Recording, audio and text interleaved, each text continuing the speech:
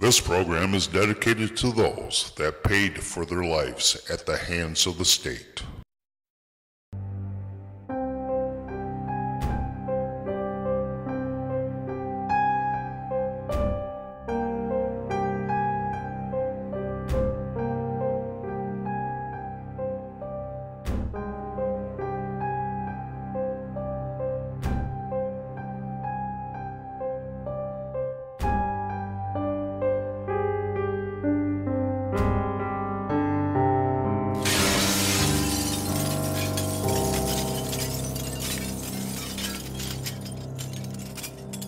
From the West Michigan studios of WKTV, let's go inside for Silent Voices.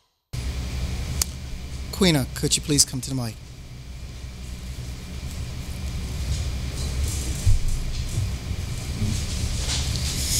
Good evening, gentlemen. I have a very long story, so I'm not going to have so much eye contact because I'm going to read.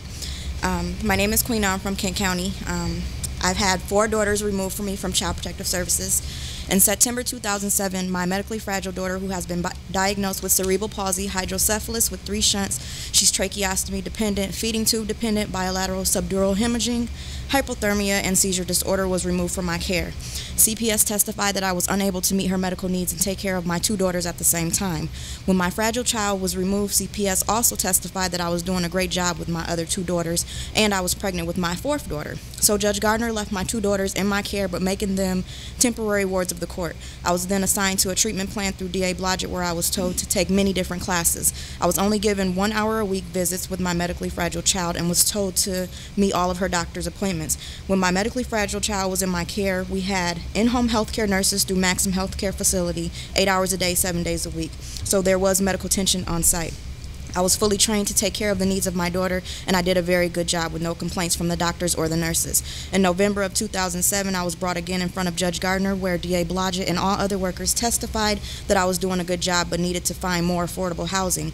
I was managing my rent and bills were zero balance, but DA Blodgett felt I need to be living in transitional housing. So I was told I had 24 hours to move from my current residence to Hope Community Transitional Housing for Women, unless my children were going to be removed from me, so I did as they requested. I then worked with 2 case managers through Strong Beginnings, Kent County Health Department, public health nurses, child development specialists, DA Blodgett social worker. At the next court hearing, I was told that everything was going fine and that I would be reunified with my medically fragile child. I was given my Section 8 through Hope Community, and DA Blodgett's social worker told me I had to turn it down and stay in transitional housing. My medically fragile child started having more medical conditions, and she started appearing at visits with bleeding trachs and bed sores all over her body. The worker at DA Blodgett told me that everything was fine, but it was not. So as I continued, I was meeting my treatment plan, appointments, and expectations. My 4th daughter was born in March of 2008. My lawyer counseled me to plead guilty once again, making my infant a temporary ward of the court. In the first week of June 2008, I was again at court in front of Judge Gardner, where I was told we would have reunification for my medically fragile child to be returned to my care. Workers expressed that I was doing a great job with the girls and meeting all of the requirements. While 2 weeks after this meeting, there was a miscommunication that I had tried to commit suicide. Although I was living in Hope Community and case managers there spoke with worker at DA Blodgett and ensured her that everything was fine, June 20th, there was a hearing in front of a referee removing all of my children from my care. The referee specifically stated that my children should go to immediate family first, but DA Blodgett ignored the judge's wishes and placed my kids in foster care, denying everyone in my family a chance. The judge stated that I go under treatment to determine if I was suicidal, and once that was ruled out, my children would be returned home to me. Within a week's time, it was ruled out that I was not suicidal. My children were not home. We were supposed to appear in court the last week of June, but for reasons inadequately explained, court was adjourned until July. Then in July, court was adjourned again until September for a permanency planning. Before I went to this court date, I met with social worker at DA Blodgett, and she asked me to choose between my medically fragile child and my other 3 daughters. Then she said either 1 for 3 or 3 for 1. I chose not to make the deal. In the month of September, Judge Gardner said she would return my children in December of 2008 and reunification for my medically fragile child and a permanency planning for the girls. Less than 30 days later after this, I received a petition for termination of my medically fragile child. So the hearing in December was a termination, and a permanency planning. Then, for reasons not explained, court was adjourned and then scheduled for February 2009, where I then received papers for termination to all 4 of my girls. The period of that time, my children were in foster care. My 8-year-old at this time, she was 6. She was hit in her mouth by her foster care mother. I called Child Protective Services, where the foster admitted to the incident, and she was given 8 hours of parenting classes. My child remained in her care. I was given 1 hour with my medically fragile child and 1 hour with my other girls, including my infant, who was only 2 months when she was removed from my home. My children were not placed with family and were all separated with strangers. They appeared several times with black and blue bruises on their arms and wrists. My oldest was in the home with a member of D.A. Blodgett's staff, while the other children were separated. I was also told that at every visit I had to bring dinner for my children because they would be hungry. I had no problem with this, but it made me feel as if though they were not being fed. Also, in December 2009, my D.A. Blodgett worker was switched to an intern who was still studying her trade in Lansing, Michigan, so she pre-scheduled all of our visits. In February 2009, my parental rights were terminated, and I was not given my last visit to say goodbye to my girls. Everyone who was subpoenaed to come to my court did not show up. Judge Gardner's undisputed testimony was that she knows that I love my children and that we have a strong bond, but she has to terminate my rights anyways. I appealed my case, and the appeal lawyer stated that they cited 7 statutory grounds for termination, but 4 were clearly violated. Prosecutors did not state in their closing arguments how the children would be harmed if returned back to my care. My children have been adopted out. I have not seen nor heard of their whereabouts since February 2009. I had another child born in July 2009 in the state of Mississippi, where I live with my mother. I came back to Michigan in April 2010, where I was seen by CPS, and the very next day, a petition for removal of my son was issued. My son was not removed. CPS said if I left Michigan within 24 hours, they would close the case. They gave me $300 worth of gas money and a $100 voucher to Family Fare, so me and my son left. A sheriff from Mississippi, Clay County in Mississippi, was called to come to my home to check to see if me and my son were there. Then they called back to CPS in Michigan stating that they placed eyes on us, and 2 weeks later I received a petition from Judge Gardner stating that my case was closed and everyone was discharged from my case. I am currently a resident of the state of Michigan and hopes that CPS will not try to take my son again or the child that I am pregnant with now.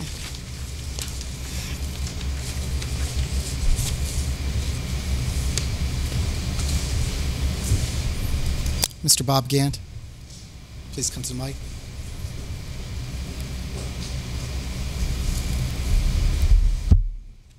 My name is Bob Gant. I'm from Midland.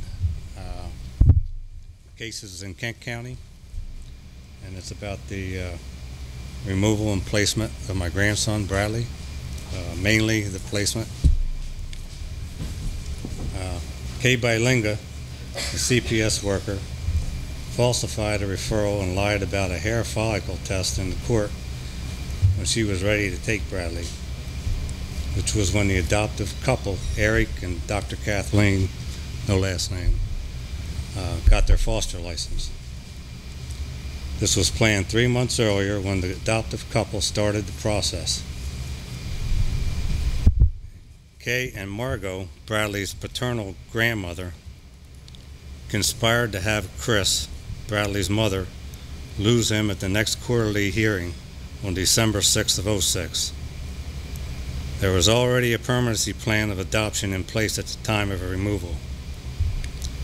Margot was the only relative D.A. Blodgett had contact with until we contacted them a month later after Chris didn't show up for Christmas, and we were finally able to track Bradley down. From then on, one thing after another. D.A. Blodgett started transition to the adoptive couple right after we contacted them, expressing interest in custody of Bradley. They made formal placement the day after we made an appointment to come down here. They told us foster care licensing would be quicker than an adoption process and that all the paperwork would transfer when the time came. It didn't. Heather Marcourt, the foster care licensing worker, asked if we'd be interested in another child. They had an adoptive conference with Eric and Kathleen days after our first meeting. Remember, these people were newly provisional and only had permanent placement for a few days. They claimed they didn't know how to contact us and said they sent a letter to Roxanne's, my wife, old address. We had given our address and phone number to K Bilingual back in January of '06, which she noted in one of her reports. Okay. They would only give us 1 hour per month visitation and didn't want his sister to visit at all. I think this was to break the ties, bonds. From the OCO report, sufficient steps were not taken for sibling placement. It did not locate, identify possible relative placements within 30 days. Bradley was improperly placed with the adoptive family because it was past 30 days and the original placement, past 30 days of the original placement, and removal was not requested. They didn't decide on relatives wanting placement within 90 days. When the relative assessment was done, it was not in compliance. This is a quote, "The agency delayed the process." During phone conversations with the OCO, when I pressed as to why DA Blodgett was doing this, I was told I didn't understand. Promises had been made.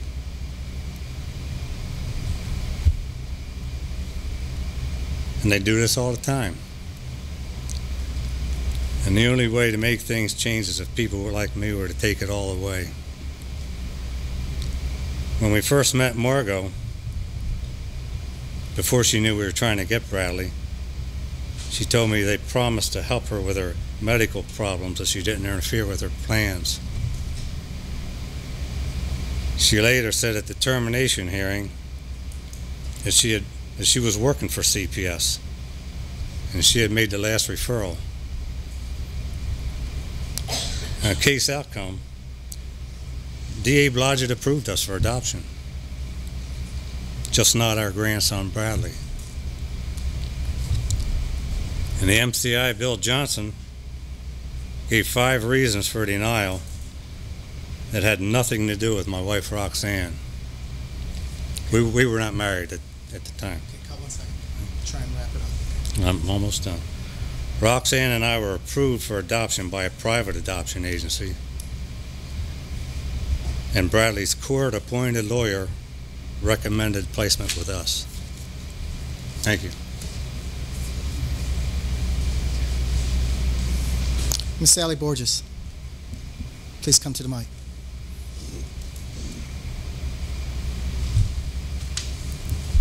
Hello, I'm Sally Borghese, and I'm the grandmother in a case. So we got another grandparent case here, and you have a copy of my case also. And I'll read it to you, some of the case history. The children were removed from the mother's custody with a charge of neglect. However, the grandmother, myself, had been raising the children for over 8 years. CPS sought to give grandmother relative caregiver status of the 5-year-old. The court placed the 13-year-old in care of his father. There is case law that states that the state has no interest when a parent has placed a child in the care of a relative and that relative is willing and able. Therefore, the court did not have subject matter jurisdiction, but assumed it anyway. The Court of Appeals has reversed similar cases on subject matter jurisdiction. No abuse or neglect were ever mentioned towards myself, only excellent care and a loving relationship. I would have adopted my 5-year-old granddaughter without any funding, which is a stipulation of qualifying a child prior to the state receiving federal funding. Therefore, it can only be assumed that DA Blodgett had a goal of receiving federal funding by placing the 5-year-old into adoption. The Michigan Children's Institute Superintendent, Bill Johnson, after receiving the case from the judge, had said he would return my granddaughter. However, once he found that DA Blodgett had qualified her for the Title IV-A, the main qualifier of Social Security, for the federal funding, he changed his mind. He stated that I was too old, yet I had been raising my granddaughter from birth. I raised her till the age of 5 years and 33 days. She was, she was placed with the Fosters 7 months prior to parental termination and immediately told they were adopting her. In sworn testimony, the MCI, Bill Johnson, stated that my granddaughter had been told her parents were in heaven, and this is not so. They are both alive today. Of course, having a brother she would eventually see someday, she would learn the truth. It can only be assumed that all those involved in the case might not have the welfare of the child in mind, knowing she would learn the truth after coming of age, when the federal funding would then cease. The Michigan Office of Children Ombudsman investigated the case and could find no reason that my granddaughter should have been removed from me. The Ombudsman cited D.A. Blodgett for several violations. The MCI, Bill Johnson, under sworn testimony, admitted that the state has allowed persons older than myself to adopt. So the case outcome, there were no exigent circumstances to remove my granddaughter from me, but D.A. Blodgett had her 1 hour after the judge gave a recommendation to put her into foster care, which happened on Valentine's Day 2005. She's been gone over 6 years, and the adoptive family prefers that her brother does not visit or call her. And I have never seen her since she's been gone, nor have any other relatives. Thank you. Okay, before our next person, remember, speak up loud, okay? Ms. Benta, could you come to the microphone, please?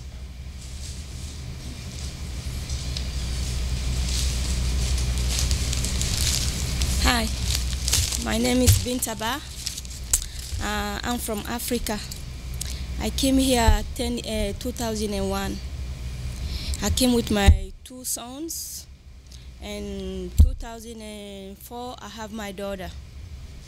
So 2004 they take my 2 sons away from me, and I don't know why they took that away from me. People say. They come, they took that away from, and my husband just came from Africa. She said, why these people are taking our children? I said, I don't know. So we went to Bethany. They say we to go take parenting classes.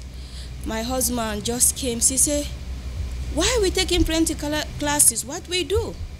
So we say, no, we're not going to take parenting classes because we in Africa, we believe in America is a justice country. That's why we come here. We think they're going to give us justice. So we find out a friend, missionary. She said, no, you guys just go take parenting classes. So my husband said, if we go take parenting class, we don't know what we do. What, that makes sense? So she said, no, you guys go. We went, we take parenting classes, we do psychological, we went to visit the children. So in that 2004, so I have my daughter, they went to the hospital. But they didn't take my daughter, they went with police. And my husband called the same missionary lady. So she came there. They said, you just want to see my daughter, but they're not going to take my daughter. So then I went with my daughter home. So we went, we visited these children, we brought these children home. Then these children coming home in end of 2004, my husband is leaving, going out. Then the children came, so I'm struggling with the children. It's so overwhelming for me. My husband leave, the children come home. So I'm struggling. So because of that day, I take all my love for my husband, I put into the children. So I said, okay, my oldest son, he was 15. I said, well, you help me now because your dad leave now. So I look for another second job, so I'm working 2 jobs now. And taking my daughter to daycare and working 2 jobs. My son are going to school. So then the other lady who was coming to my house, she said, whenever you have problem, he said, call me. He said, call me. I said, okay. Then my older son started giving me problem again. Then I take phone, I went to work, I take phone, I called somebody from the CPS lady. I said, hey, I need help. She said, which kind of help do you need? I said, well, you guys take my son 2004. You guys brought them home, and they are giving me problem again. You guys said to call you guys. She said, how old are your son again? I said, 15. She banned the phone. She said, we cannot help you. Then I become lost as me as a stranger. I become lost. A week later, my son hit me in my face. Blood starting dropping in my face. Then I call the police. The police come and take picture in my face. He said, "Where your son?" I said, "My son run away." He go out. We said, "Okay, we're going to put him in jail." I said, "No, don't put him in jail." I said, "It's my son. I just need help. I call these people to help me. They refuse to help me. I call you to help me. You say going to put him in jail." I said, "No, don't put him in jail." I said, "I just need help, somebody to talk to my son." Then my son was having a big brother. This big brother came and take my son to his house and called another agency. This big brother agency told them, say, my son is 18. He living with my son. My son living with Ram. Then I told the youngest one, who is 13, I said, "Hey, I want you guys, I want you, me and you and my daughter to move to go to another state, because I don't want you these people to take you guys." My youngest son said, "No, Ma, I don't want to leave to go to another state." I said, "Because I lose Mohammed, I don't want to lose you again. I don't want to lose my daughter." She said, "I have friends in here." I said, "Okay, if you have friends here, when you went to another state, you will have friends in there too." Then he went to school. He tell the school, say, "My mom say he's going to drown me or he's going to poison me." CPS tried to get hold of me, but they couldn't get hold of me because I work 2 jobs. I go from the other job to the other job, and at night I pick up my daughter, I brought them home. Then that day, I went to the daycare lady to pick up my daughter. No, before that, I came to house, I get a message, but I didn't understand this message because I don't have no idea. Then when I went to daycare, the daycare said, "Hey, don't go home." I said, "Don't go home. What happened?" He said, "They come to take your daughter." I said, "Who?" He said, "CPS." I said, "What happened?" He said, "I don't know." He said, "Don't go home." I said, "Hey, I'm going to go home." I said, "When you believe in God," I said, "anything is possible. I don't do nothing wrong." Then as I reach home, I see 2 police came stand. They took my daughter. I said, "Why?" They say, "Because you're going to drown your son or poison poison him." Then they said to go to court. I say, "I'm tired. I'm not going to court anymore." I said, "I'm not going to court anymore."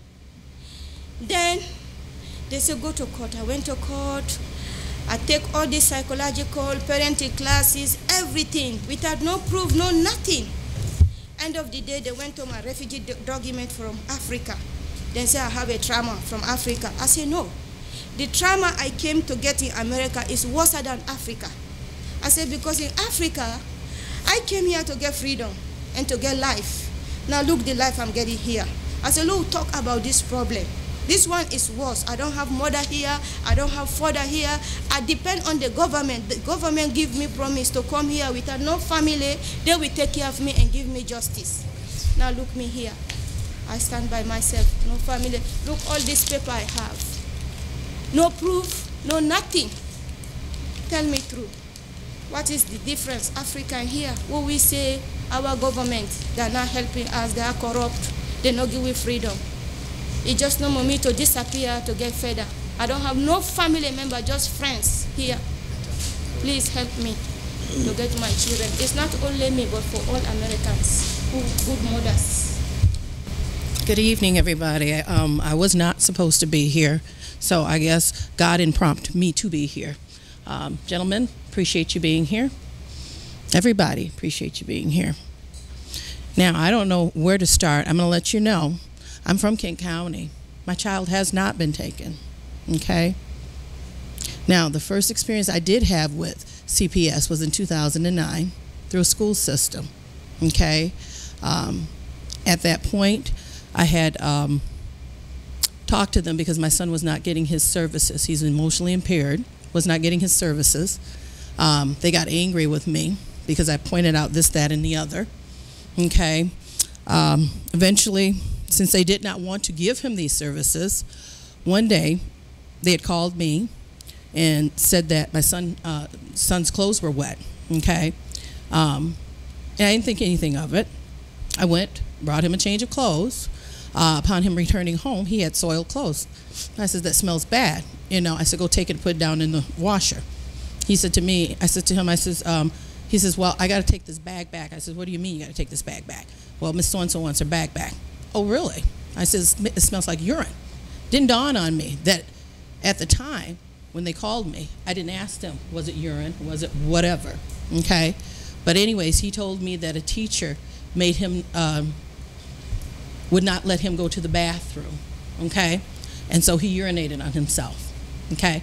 And he cried when he told me this. I was highly upset. Then again, I went up there, talked to them, and then all of a sudden CPS was called on me. Okay? This lady, in turn, apparently had talked to my son first.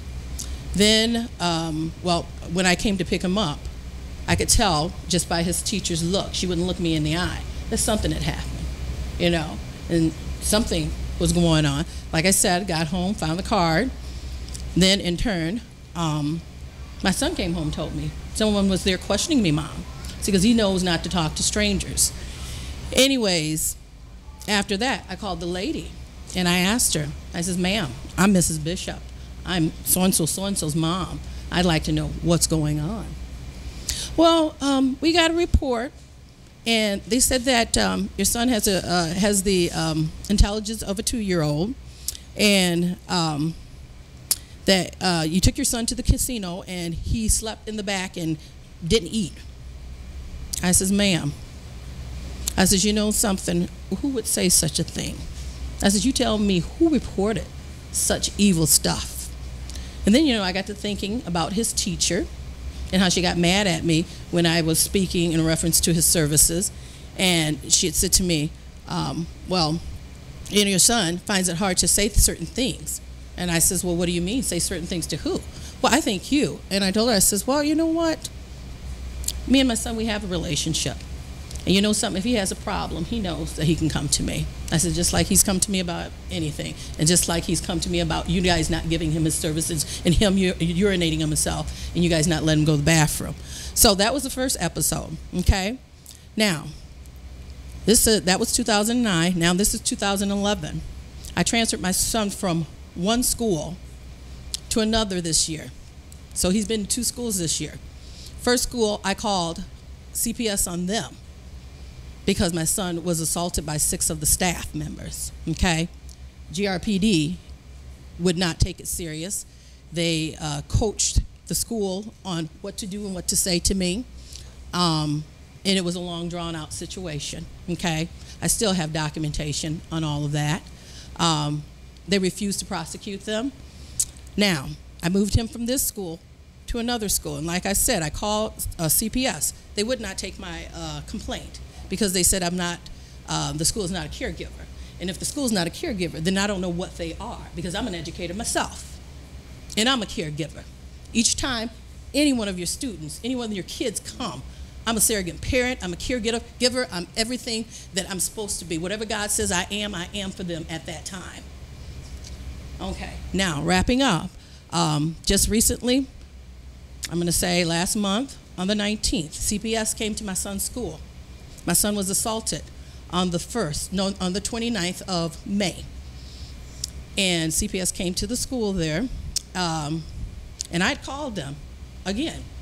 And when the school calls and I call, at least take that database, put it together, so that you're not running around like a goose with your head cut off and you look like fools. Anyways, what ended up happening, since the woman had assaulted my son, socked him in the back, and threatened to hit him with a baseball bat, I sent a tape with my son every day to school, 8 hours worth of taping. They neglected my son from the 16th to the 20th, would not let him go to school, kept him in their office, okay? Then turn around. When I told CPS that I taped them, what do you think happened now, okay?